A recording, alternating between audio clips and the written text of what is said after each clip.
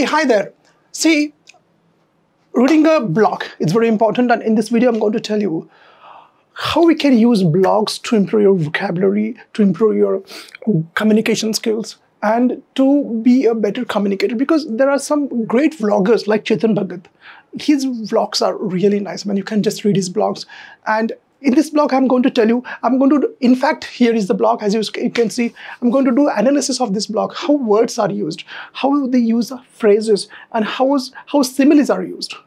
I'm going to do detailed analysis. Just stick here and see. So here we go.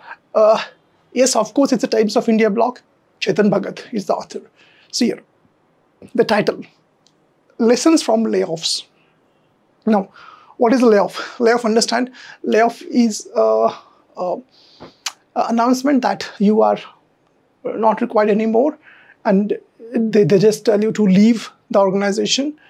It can be, you can be dismissed, you can be terminated, maybe temporary or permanent also. This is a layoff. Most of you know this.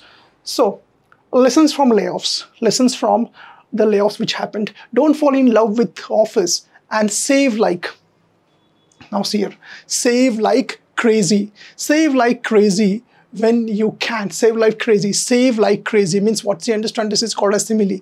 A simile is used to express your feelings when you compare one thing with another thing using the word like. It's direct comparison. One thing, saving like crazy. So you are directly comparing saving with crazy. Like save like crazy means what? Save like crazy means very simple. Save more and more and more.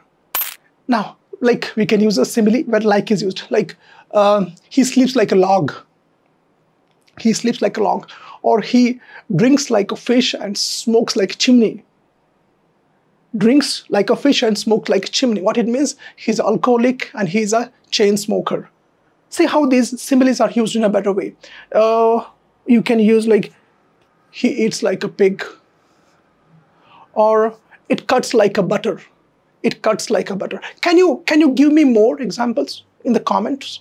Please give me so that we can have a healthy discussion over here. We can exchange better similes. Come on, do that. Let me move forward now.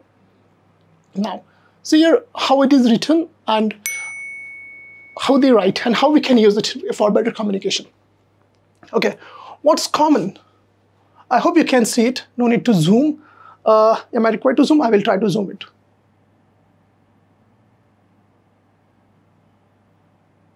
Yeah. Sufficient for you? Good. All right. What's common to Google, Microsoft, Meta, that is Facebook, Amazon, and Twitter? Well, now see, well is a kind of a filler. Okay, while writing also it is used, while speaking is also used. It has nothing to do with that virtual meaning of well. No, or well, my health is well, the well is deep. No. Apart from being some of the biggest technology companies in the world, they all recently fired a significant number of employees. In fact, across the tech section, lacks of competent means what? A person who is good, he has all the necessary skills, qualities, is competent. Can you do one thing? Can you write a similar word for competent? Synonyms. Similar word for competent. Write in the comment. First I told you like similes I told you to write. And also write what are the similar words for competent. Let me see how many of you can do that. Let us have a healthy discussion there. Okay. Qualified workers have lost their jobs. Now, these were once the most coveted. The pronunciation, see, coveted. Say with me, coveted. Now, what is the meaning of coveted? Coveted means a job which everyone craves for. Like we can say, you enviously desire it. Enviously desire it means what? You just want it. Coveted. For example, I can use this word in this way that, so finally India won the coveted World Cup. Means everyone is craving for it, desiring for it. Coveted. Better word. Okay. These companies often topped, see, it is used in quote, best places to work. It's quote. Now, why it is written in quote? The reason is the author wants to actually tell you that exactly opposite. Though it is being said that these are the best places to work, so it's like he wants to sarcastically pointed here. Sarcastically means what? He is saying that this is exactly opposite happening. He's trying to tell that it's exactly opposite that is happening. Getting my point? So that's the reason why single quote is used. Surveys offering cool offices. Cool offices. See, understand how the word cool is used. Cool means what? Of course, very nice and fancy and everything is there. Like now he has explained, free lunches, high salaries, and stock options. They give people perks. Now, this is a word, another word, perks. Perks means what? Perks means something which has been given to you other than your salaries.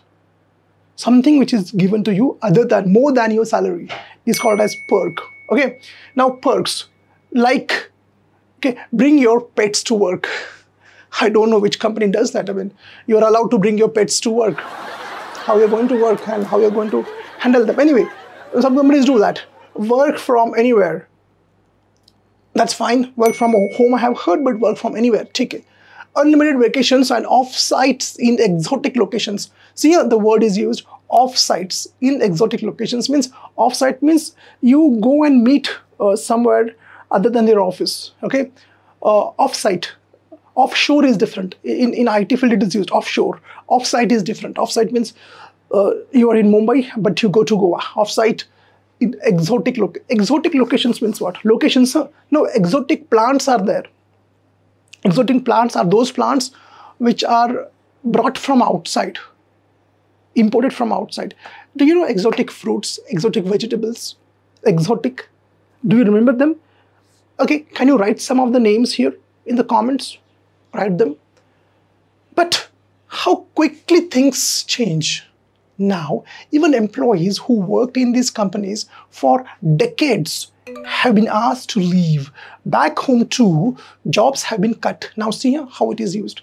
Back home too. Back home means in India. Now he was talking about other companies like Facebook and all. They are out of India. Back home too. Back home too. Very interesting way. Jobs have been cut and more are believed to be coming.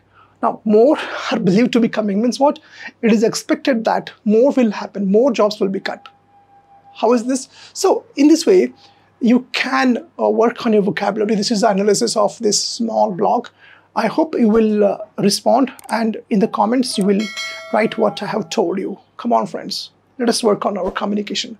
Reading is the key factor. I will keep on coming with different blogs and how different words and phrases and idioms and collocations and all these things are used. Take care and bye-bye. See you.